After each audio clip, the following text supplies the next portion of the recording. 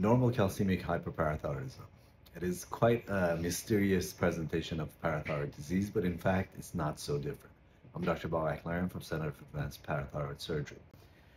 Hyperparathyroidism happens when there is a change in the setting of calcium in your parathyroid glands.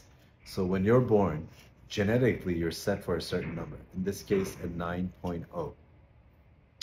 When you get a mutation in one of the cells in one of the parathyroid glands, that setting is now changed from 9.0 to 11 for that one cell. And so that cell tries to get you to a higher number. And in time, as it's doing that, the normal parathyroid glands work less and less and less and less.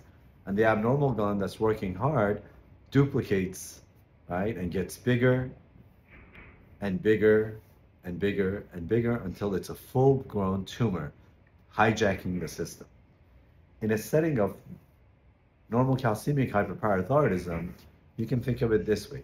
If your original setting for calcium is 9.5 and you get a mutation that takes you to 10.5, now the 10.5 is outside of the normal range of calcium that the lab tells us, right?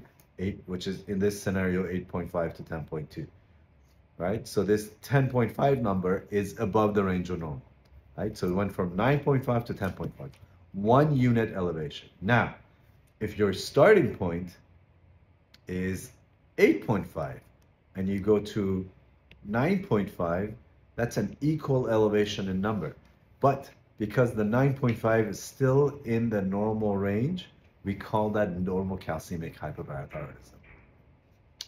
And therein lies the problem, not knowing where your starting point is. Because if your starting point is a 9.2 and you go to a 9.5, that's not much of a change, right?